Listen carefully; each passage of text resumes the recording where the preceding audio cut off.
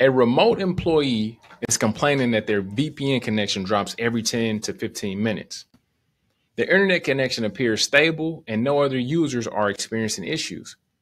You suspect that their home router settings might be causing a problem. Which of the following steps should you take to diagnose and resolve the issue? Select 3. A, check if the ISP is throttling VPN traffic. B, adjust the MTU size on the router and VPN client.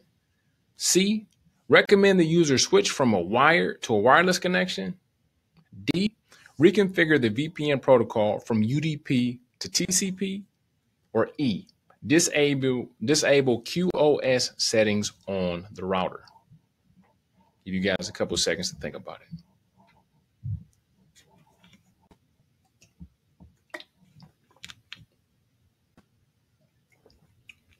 All right, time is up. Got to pick 3. So we're going to the next screen. You guys already have your answers. Let's go. All right, so the answers that you should have picked was A, B, and D. So A is check if the ISP is throttling VPN traffic. Do you see what I was talking about the acronyms? If you have no idea what ISP is, if you have no idea what VPN is, it's going to be a lot more difficult. So ISP is simply the internet service provider. Comcast, Xfinity, fill in the blank, whoever you use for your internet. If you're doing too much, they can actually throttle. Throttle just means slow down your internet speeds, right? And that's something that you can't really do anything about. So you want to make sure that you check that first, because you can do all this other stuff, do all this other troubleshooting, do all this figuring out, unplugging, buying stuff, removing stuff, deleting stuff, and it's something that's kind of out of your control. Next up is adjust the MTU size on the router and VPN client. In the comments right now, tell me what MTU stands for and what VPN stands for. Then, bonus, tell me what a VPN is used for. MTU, what it stands for, VPN, what it stands for, and what a VPN is used for. Last but not least, reconfigure the VPN protocol from UDP to TCP. So like I was saying, ISPs will throttle your bandwidth, your download speed, so on and so forth, if you're doing too much, right?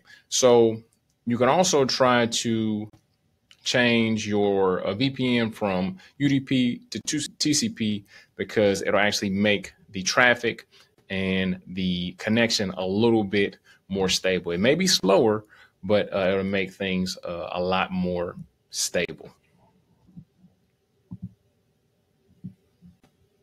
All right, next up. A technician is troubleshooting a company-issued Android tablet that frequently freezes and becomes unresponsive. The issue persists across multiple applications, even after a soft reset. What should the technician check to determine the root cause? Select 2. A, inspect running background applications for high CPU memory usage. B, verify the storage space available on a device. C, run a full factory reset and observe if the issue persists. D, check if the tablet is overheating during normal use. Or E, replace the tablet's battery as a preventative measure. Go ahead and give you guys some time to think about this and to figure it out. Make sure that you're getting information, understanding what the question is asking, selecting 2, going with your gut, and then go ahead and move them forward. All right, time is up. So the 2 answers that you should have picked is inspect running background applications for high CPU memory usage. So some stuff just runs in the background, right? You may not even be thinking about it. It's stuff running in the background while I'm doing this.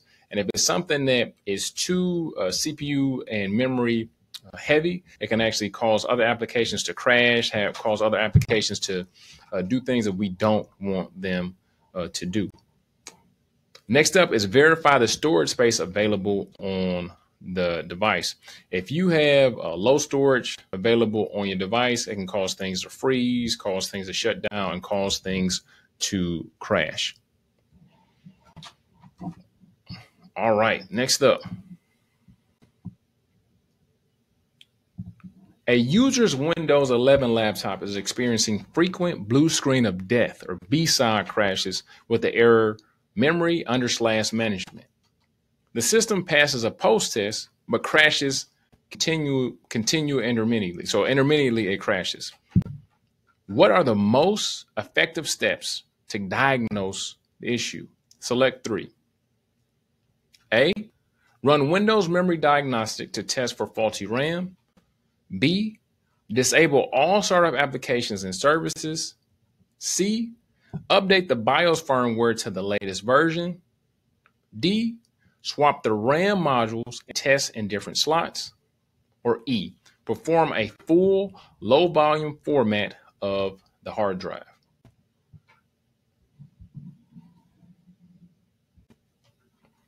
As always, make sure that you fully understand what the question is asking and make your best guess.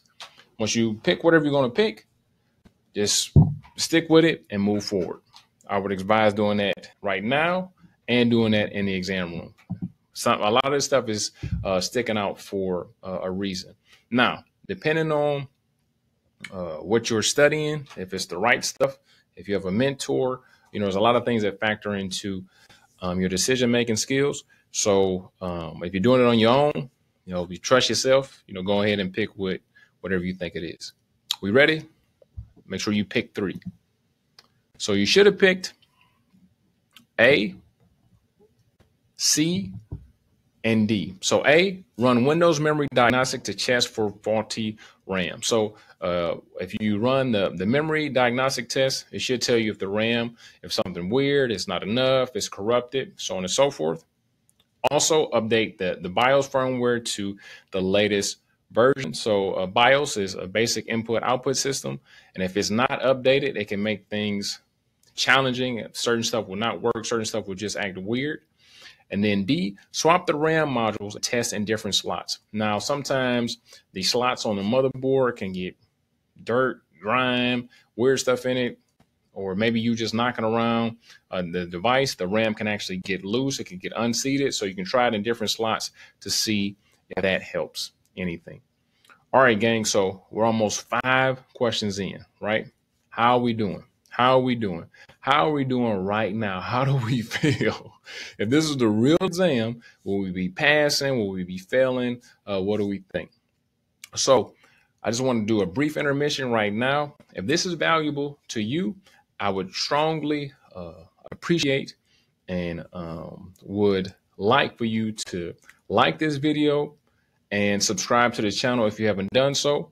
So I drop videos like this all the time. I have about 1,000 videos literally on this channel that help people just like you get into tech, whether it's get certifications, whether it's pass certifications, whether it's to get a job, or if it's just motivation to get off of your lazy ass. All that stuff is on this channel. So if this is valuable to you, like the video. It helps with the algorithm so I can get in front of more people, help more people, and make sure you subscribe so you can see whenever we drop hot fire like this. All right, so ready to get into the next question? Let's make it happen. All right, so a technician is setting up a workstation for an employee who requires access to sensitive financial records. The IT department enforces least privilege access policies. Which security configuration should be applied to this workstation? Select 3. A, configure full disk encryption. B, enable a local administrator account for flexibility. C, implement role-based access control. D, require biometric authentication for login.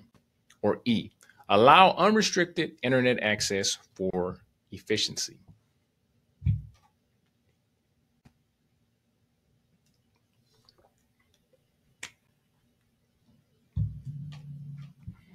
All right, you guys should know the routine by now. Make sure that you pick 3 that make the most sense for this scenario. Don't think of anything outside of this scenario. Think about just this scenario and what 3 things would make the most sense for this scenario. You ready? Let's go. All right, you should have picked these 3. So A, configure full disk encryption, literally just meaning it's going to encrypt the entire hard drive. C, implement role-based access control, meaning that people that have certain roles will be the only people to have certain permissions to do certain things, right? So depending on your role, you would have certain permissions to do certain jobs. Then D, require biometric authentication for login. So biometric authentication just means that you have to use something that's biologically a part of you to authenticate and gain access to software applications, so on and so forth. So that could be an iris scan, that could be a fingerprint scan, that could be something that's a part of you, right? Voice recognition, so on and so forth.